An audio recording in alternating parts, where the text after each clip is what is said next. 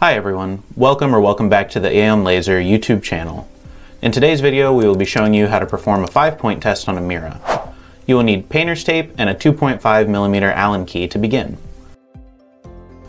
Start by powering on your machine and allow it to fully reset. Then jog the laser head to the center of the laser bed. It can be plus or minus a couple of millimeters. Feel free to pause this video to review your machine center points.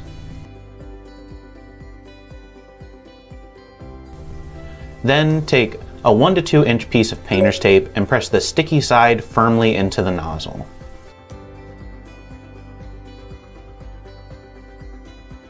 Now it's time to close the lid and quickly press pulse on the keypad. Then open the lid and gently remove the tape from the nozzle.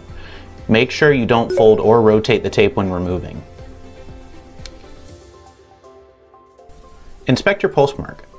Look for the shape of the pulse, as well as where the pulse is in relation to the center of the divot that was made when pressing the tape into the nozzle.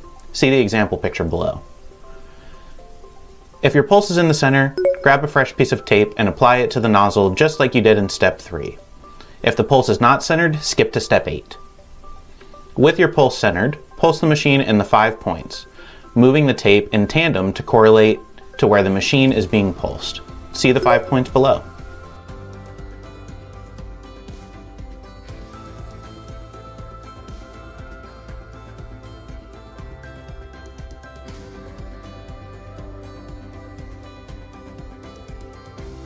Inspect your results. If your pulses look like they're hitting in the same spot across the bed, congratulations, your 5-point test is complete. Now if your pulse is not center, you will need to adjust the brass alignment knobs. First, make sure the laser head is in the center of the bed. We'll begin with covering leftward adjustment. The circle brass alignment knob and set screw will be used for the leftward movement of the pulse mark. Feel free to move the autofocus sensor out of the way as needed. Take a look at the image below for reference. Slightly loosen the set screw with a size 2.5mm Allen key. Loosen the lock nut on the brass alignment knob, then slightly loosen the alignment knob. You'll be turning counterclockwise. Then tighten the lock nut and then the set screw. Make sure you don't over torque the set screw. The threading in the laser head is easy to strip. Now it's time to test. Grab a fresh piece of tape and put it on the nozzle. Pulse in the center of the bed. Remove the tape, and take a look at the location of the pulse mark.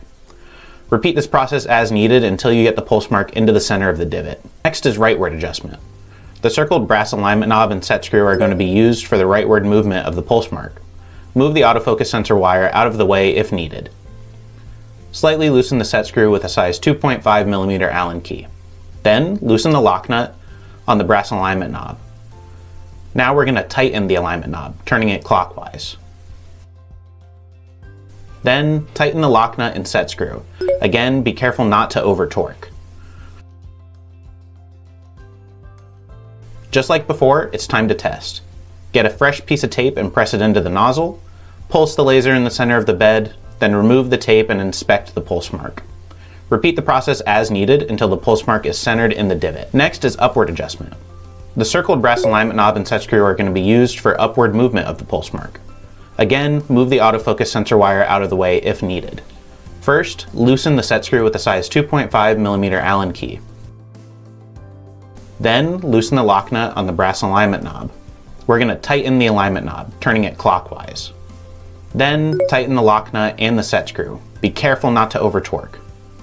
Again, run another test. We'll take a fresh piece of tape, pulse the machine in the center of the bed, and then inspect the pulse mark on the tape. Repeat this process as needed until the pulse mark is centered in the divot. And finally, downward adjustment. The circle brass alignment knob and set screw will be used for the adjustment of the pulse mark. Move the autofocus wire out of the way as needed. Slightly loosen the set screw with a size 2.5mm Allen key, then loosen the lock nut on the alignment knob and loosen the alignment knob, turning counterclockwise. Then tighten the lock nut and the set screw. Again, careful not to over torque the set screw. Lastly, we'll test one more time. Grab a fresh piece of tape and put it on the nozzle, pulse in the center of the bed, and then remove the tape and inspect the pulse mark. Repeat this process until the pulse mark is centered in the divot. And just like that, the 5-point test is complete. Thank you so much for watching.